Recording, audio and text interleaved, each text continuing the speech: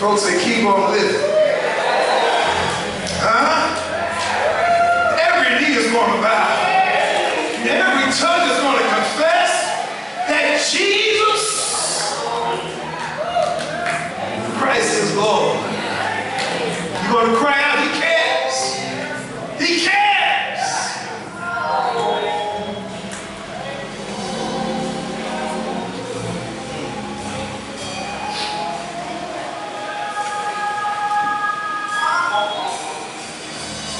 I don't care what you're going through. You need to know this. You need to know it for yourself, that the Lord cares for you. I want to draw your attention to the 15th chapter of 1 Corinthians. The last verse of the 15th chapter is in our bulletins, but it's a good chapter to read. Let me read this 58th verse. It says, therefore, my beloved brethren, be steadfast, immovable, always abounding in the work of the Lord, knowing that your labor is not in vain in the Lord. God, for your glory, use me. Forgive me of my sins. Forgive us of our sins. Create in us, oh God, clean hearts, renewing us the right spirit, God. Touch with your word, God. I count it a privilege to be able to stand right now. So God, I ask that you just take me out of myself and fill me with your spirit. In the name of Jesus. Amen. The 15th chapter of 1 Corinthians tells us of the victory that we have in Jesus. It's just a reminder to the church at Corinth of the victory that we have in Jesus. And Jesus' death and his resurrection. He tells us that in chapter 15, it tells us about our lives, that we want to make it. A change will take place. Yeah, the corruption has to put on incorruption. There has to be a change. It talks about really how we have the victory. You see, death, where is your sting? Grave, where is your victory? The sting of death is sin, and the strength of sin is the law. But thanks be to God who gives us the victory through our Lord Jesus Christ. The 15th chapter tells us of the victory that we have in Christ. The 58th verse says, therefore, my beloved brethren, be steadfast, immovable, always abounding in the work of the Lord. For as much as you know your labor is not in vain in the Lord. And on this Labor Day weekend, God wanted me to share with you that your labor is not in vain in the Lord. Can y'all say that, please? Your labor in the Lord. Say it again. Your labor is not in vain in the Lord. Amen. I remember growing up, little jobs that I had, shoveling snow or doing something for somebody, and after completing the work, I got paid. I got paid right away. Grass, wherever they did, clean it up, sweep it up, shovel snow. I got paid right away. I remember even when I was in college, I had a job at the National Shirt Shop that I got paid at the end of the week right away. I got paid in cash. And so I could always look for every Friday to have some money coming in. But when I got a real job, I didn't get paid every Friday. As a matter of fact, I had to work 2 weeks before I would get paid on that third week. I wasn't used to that. I was used to getting a check or cash as soon as the work was done. I eventually got paid, but I had to learn some things about getting paid.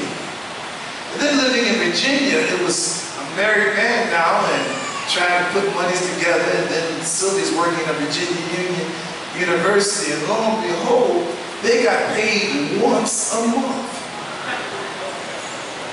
Now y'all didn't hear that. That doesn't make sense. Got paid once a month. Now we didn't have any money to start with.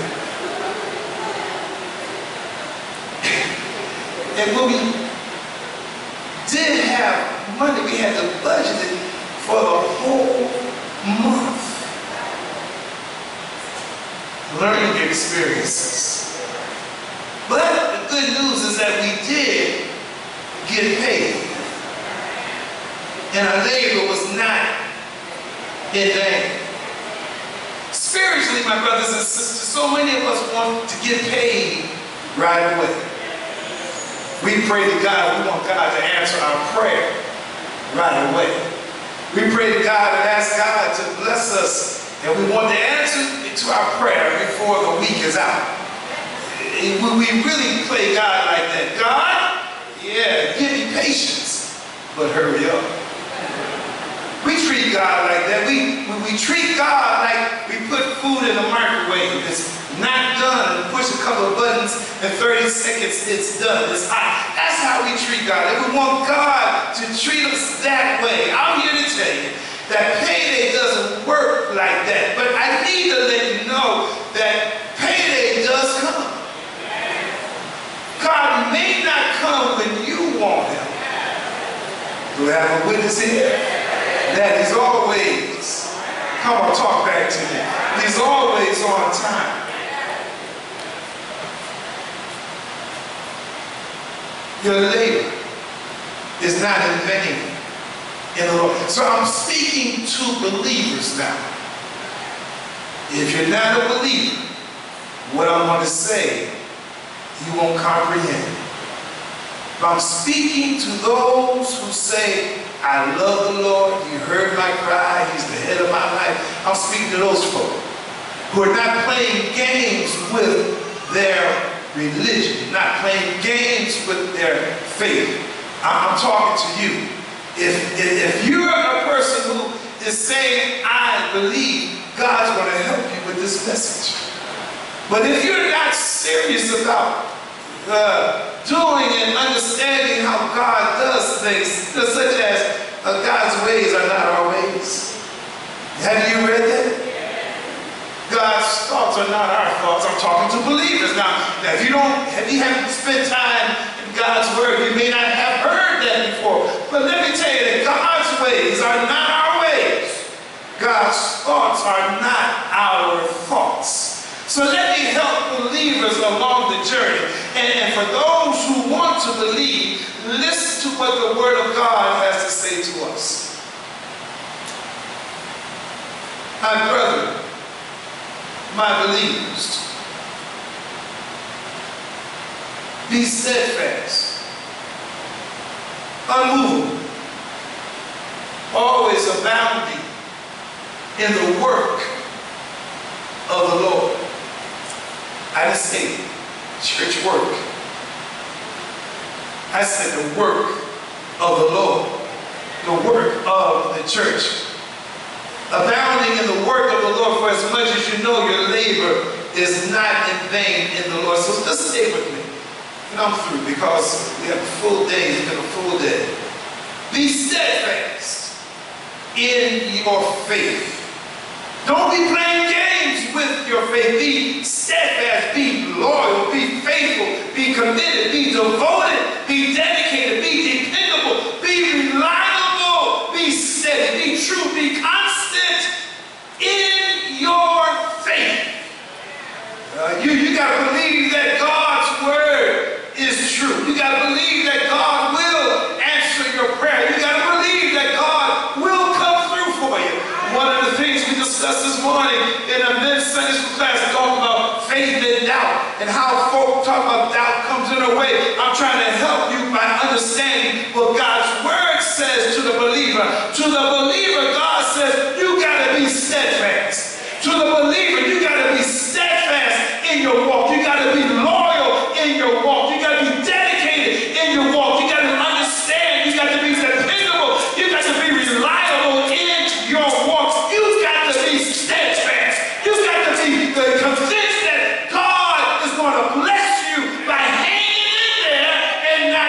up. When I came to Chicago, I wanted to pastor full time. When I came to Chicago, the cost of living was so high. Double-digit inflation. The cost of living was so high. When we lived in Virginia, had a 4-bedroom house, lot 90 feet wide by 215 feet deep, paying a little more than $200 a month. Come to Chicago, it was entirely different. But I came here with the understanding that I pastored the Beth Baptist Church full-time. That's what I wanted to do, full-time. I was bivocational in Richmond, Virginia. I wanted to pastor full-time.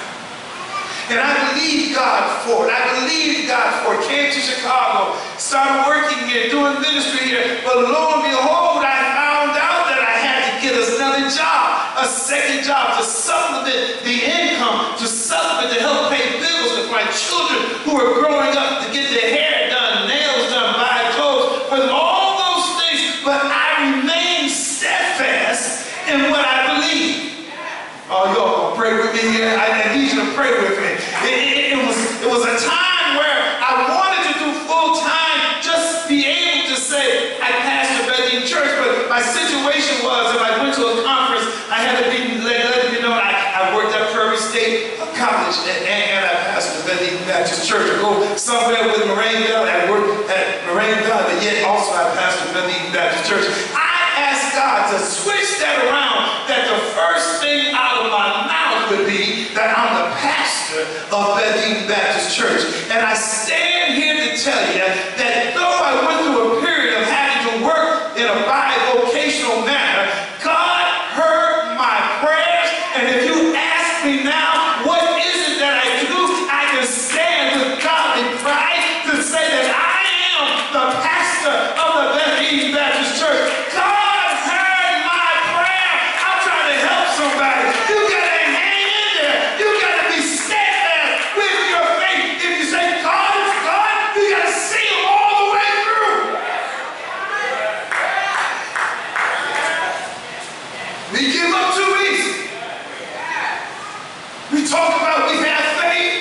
If something happens along the journey and we can't make it, don't know how we're going to make it, but God has given us everything that we need to be able to say, I can do all things through Christ who strengthens me.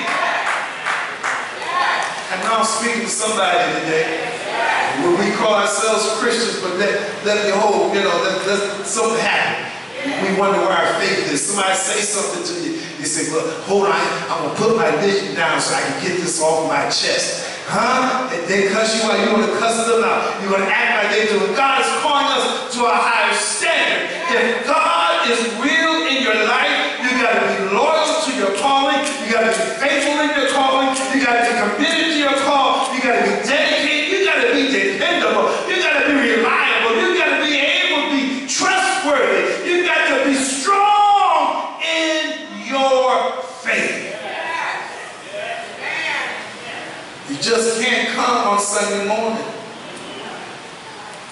and that's it. You need to be able to say, I'm going to give more time for God because I want to know more of His Word. I know it's going to get quiet here because what happens when we come to church, we hear some things that we don't want to hear. Huh? Some go wrong. And they want to run to the pastor for me to pray for you. If you're walking with God, you all know how to pray for yourself. And you know that God will hear your prayer just as quick as God will hear my prayer. You just need to hook up with some prayer warriors and petition God. Yeah, and ask God to come on through for you. But you got to know something about prayer. Men ought to always pray and not think the effectual fervent prayer of a righteous man availeth much. You need to know something about prayer.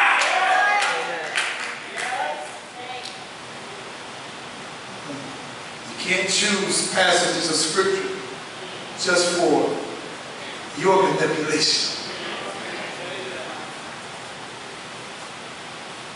If your work is not going to be in vain, you got to be steadfast. But then it says something else. You got to be unmovable. Other translations, they say immovable. But you got to be unmovable. There ought to be something about your walk with God that makes you unmovable. Because Satan is going to try you every day. Huh? You'll get tempted every day. But you got to look at how God was able to combat Satan on every hand. Man shall not live by bread alone, but by every word of God. You got to be unmovable in your faith. If you want God to bless you, you got to be strong in your faith. You cannot be affected by what others may say. Your faith must be untouched, unstirred. You can't be impressed by others. You just are impressed by God. God is trying to say to us, we got to be unmovable, steadfast, unmovable. We got to be unshaken in our faith.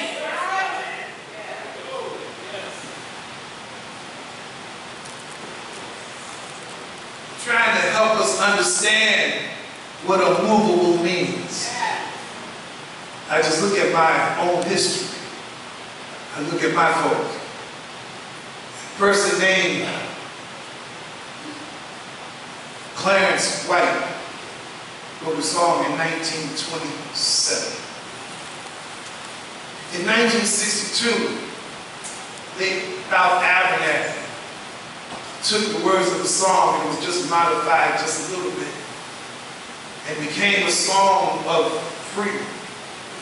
Joan Baez in 1960s recorded it and people just took hold of it.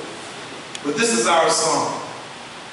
Ain't gonna let nobody turn me round, turn me round, turn me round. Ain't gonna let nobody turn me round. I'm gonna keep on walking, keep on talking, marching up to freedom land. Come on, y'all. Ain't gonna let nobody turn me round, turn me round, turn me round. Ain't gonna let nobody turn me round. I'm gonna keep on walking, keep on talking, marching up to freedom land. Oh, ain't gonna let no lynching turn me round, turn me round, turn me round. Ain't gonna let no lynching turn me round. I'm gonna keep on walking, keep on talking, marching up to freedom land. Oh, ain't gonna let no jailhouse turn me round, turn me round, turn me round. Ain't gonna let no jailhouse turn me round. I'm gonna keep on walking, keep on talking, marching up to freedom land. Oh, ain't gonna let nobody turn me round. This is our song. Oh, turn me round. Ain't gonna let nobody turn me round. I'm gonna keep on walking, keep on talking, marching up to freedom land. Oh, ain't gonna let Jim Crow turn me round. I'm talking about our history. Oh, turn me round. Ain't gonna let Jim Crow turn me round. I'm gonna keep on marching, keep on talking, marching up to freedom land. Be unmovable. We had tear gas, dogs, and water hoses. Right now in Hong Kong, people want freedom. Tear gas, water hoses. Here we are with a very unique president who's saying some stuff that would take the weak-minded person and cause them to lose sight of what God has done for them. But I told you I'm talking to believers. Believers got to say, ain't no Trump gonna turn me around. Ain't no Congress gonna turn me around. Ain't no prejudice or hatred gonna turn me around. I'm gonna keep on walking. I'm gonna keep on talking because I'm marching to freedom land. And I know because of what God has done for me, I gotta keep on. I gotta keep on. I can't be moved by this craziness that's going on around here. Are you with me here? I'm trying to help believers. If you don't want to believe, this message is not for you. But if you want to believe, this will help you on your journey. Be steadfast, unmovable, always abounding, doing your best, excelling in the work of the Lord. What's the work of the Lord? Love one another. As I have loved you, so love one another. I think that'll work. It really will work. So listen, I give you a message today. And so I just want to tell this to you and I'm through. Because I can run up and down the aisle and you all be thinking I'm preaching. I'm preaching right now. I'm just trying to let you know that your name is not the name of the Lord. So what are you saying? Well, when I look at Jesus and how Jesus was able to go through what he went through, even God paid his son. Yeah, on resurrection morning. Yeah, Jesus died, but on the third day morning, God raised Jesus from the dead and let it be known that all power is in his hand. And for us who believe, this same God that raised Jesus from the dead has left his spirit to be with us so we can keep on walking and talking, that we can be steadfast in our dealings, so we can be unmovable in our circumstances and recognize that payday is going to come. That payday is, as a matter of fact, is every day. It's morning by morning. There are new mercies that we receive. I get paid every day. I don't know about you, but I thank God every day for blessing me every day. I don't know how you feel. I don't have to wait. I found out I don't have to wait until the end of the week to get paid. I found out that the Lord is blessing me right now. Yeah. He woke me up this morning and started me on my way. I'm getting paid right now. And so I say this to you as I take my seat. The service of Jesus, true pleasure affords. In him there is joy without an alloy. That means without mixture. 'Tis heaven to trust him and rest on his words. It pays to serve Jesus each day. It pays to serve Jesus whatever may be tied. It pays to be true whatever you may do. 'Tis riches of mercy in him to abide. It pays to serve Jesus each day. Though sometimes, listen, sometimes the shadows may hang over the way, and sorrows may come to beckon us home. Our precious Redeemer, each toil will repay. It pays to serve Jesus each day. I would imagine that the writer Frank Huston got happy when he wrote this part. It pays to serve Jesus. It pays every day. It pays every step of the way. The pathway to glory may sometimes be drear, but you'll be happy. I said you'll be happy.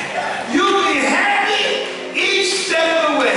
Is there anybody here that knows that the Lord has paid you over and over and over and over and over and over and over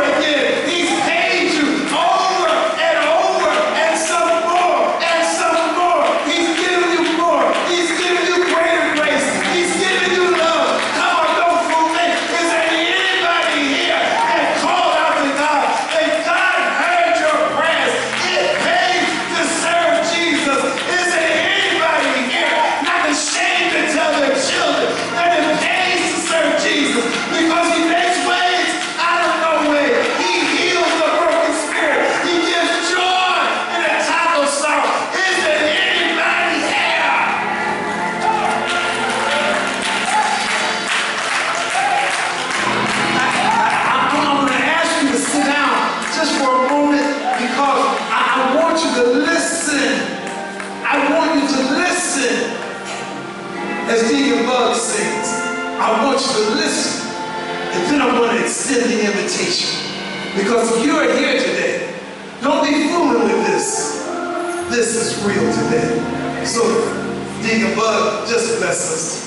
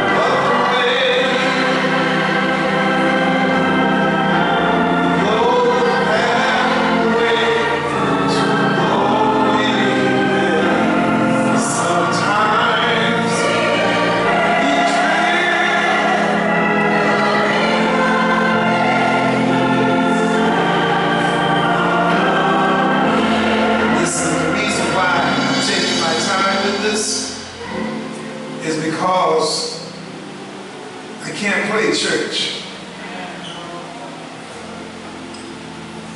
Lives are at stake.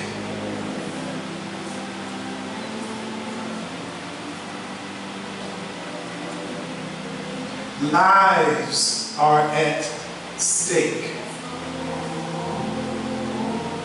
This is not a social media experience where you just push a button. This is life experience where sometimes it's going to get rough on the journey. Sometimes you may have to shed tears on the journey. Sometimes you may lose loved ones on the journey. Sometimes you may lose a job on the journey. But I stand to tell you that the God that I serve will take care of his children. I wish I had just one person that knows that God will take care of you, that God will provide, that God will keep you, that God will hold you, that God will sustain you. I wish I had somebody here not ashamed to say, I know that God is able. It pays to serve Jesus. It pays. Parents, tell your children, it pays to serve Jesus. Tell your grandchildren, it pays to serve Jesus. Tell the person who doesn't know which way to go, it pays to serve Jesus.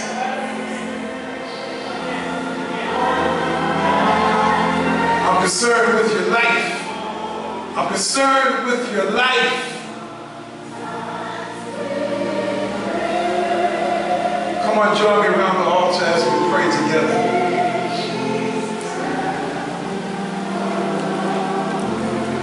Don't be playing with your faith. Don't be playing with this.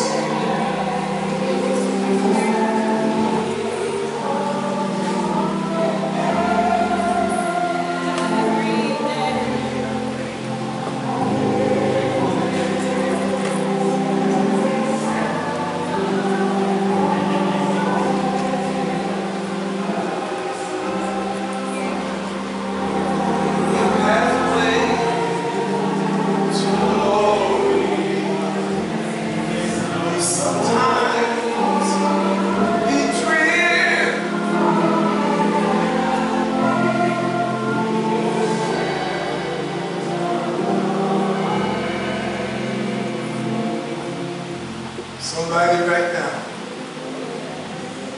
is going through something.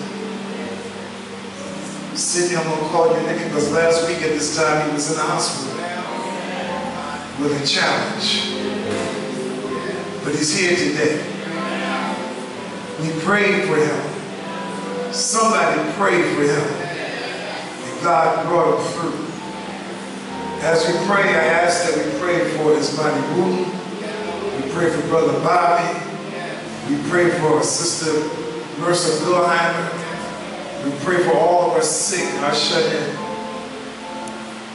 Let us live our lives where people can see Christ in us.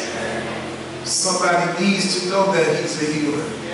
Somebody needs to know that God is a way maker. Somebody needs to know that the Lord is right there. God is saying to you, you be that light.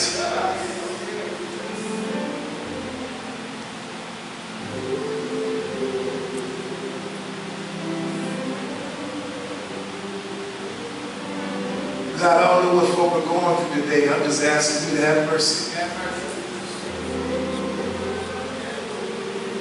I've given them your word, God. I've done what you told me to do. You said tell them to be steadfast, loyal, dedicated. I've given them your word. You said tell them to be unmovable. I've given your word that they be strong in their faith. I give you your word. It says abounding in the work of the Lord. Love one another. God, I've given them your word. I've now prayed for their lives, God. That they made the better today because they've spent time with you. So God, please hear our prayer. We have sickness in our congregation. Please hear our prayer. We have folk who are going through some stuff, God. We just ask that you have mercy. There's some who are wondering how they're going to make it. Doubt has creeped into their spirit. But in the name of Jesus, God, I'm asking that faith would just override whatever doubt is in their mind. God, in the name of Jesus, I ask that you bless the ministry of this church, God, in the name of Jesus. You have been good to us, and we just asking for your divine presence. Oh God, hear our prayer. Oh God, hear our prayer. Hear our prayer. Hear our prayer. Bless God as we hold hands with one another. Bless God as we pray one for another. Bless God as others are praying for us. Bless God our military. Bless God those who are fighting immigration concerns. Bless God those in Florida, Bahamas. Oh God, bless in the name of Jesus our city, God. Bless our young people who don't value life, God. Bless and keep our schools, God. In the name of Jesus, we're calling on you. So please, Lord, hear our prayer. Bless our churches, God. Bless our churches. We need you in this place, God. Then when it's all over, you prepared a place for us. God, we take you at your word. Hear this prayer, Lord, we offer to you in Jesus' name. Amen, amen, amen. Shake one another's hand, give them a hug or something.